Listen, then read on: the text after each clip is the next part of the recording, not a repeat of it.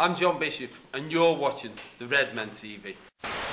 Hello, welcome to the Redmen TV. It's the transfer target focus number 2. We're looking at Lazar Markovic, who's going to be known as Lazar, basically, on Merseyside next season if Liverpool sign him.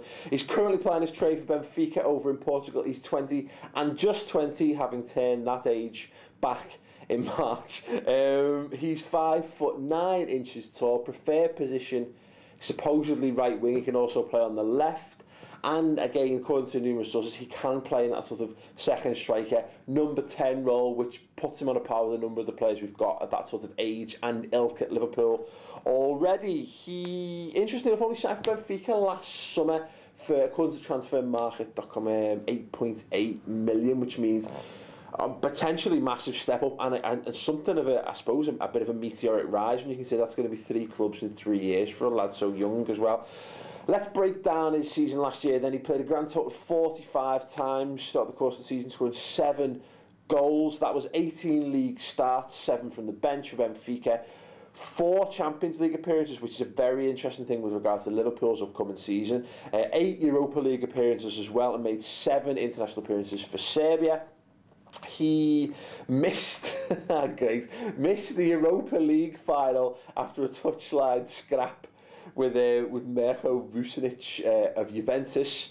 Amazing, exactly what we want when we're on the verge of shipping out a controversial player who likes to stir up a few incidents. Yeah, it was sad that somebody missed the final, scrapping with other players on the touchline. Outstanding. But he was named in the Europa League squad of the season for 2013-14, so make of that what you will.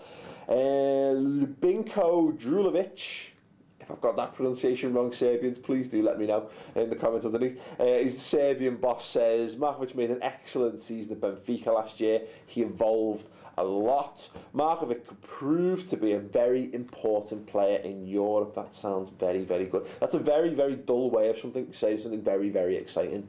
Anyway, let's look at his pros and cons. First and foremost, pros: pace, skill, touch.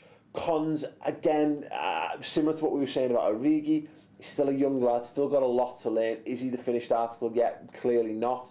And the other one I think's got to be that he needs to get more assists. But you know, he scored a decent amount of goals, but you'd be expecting a similar return in assists if he's going to be playing in those attacking positions. So I think that's something he definitely needs to improve on. So the link, the thing we all want to know: how close is he to Liverpool? Tony Barrett's reporting that Liverpool have bid 25 million. There's a Daily Mirror report that says I think we're having like a 19.8 million bid accepted, and there's other sources available that say he's actually got a £20 million release clause.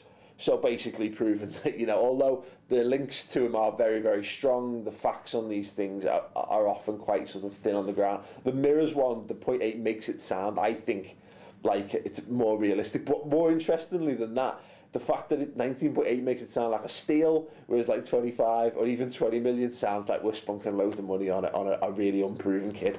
But then again, this is the beauty of the silly season, isn't it? Anyway, in summary, having checked him out in detail by looking at videos on YouTube, basically looks like another example of YouTube scouting porn.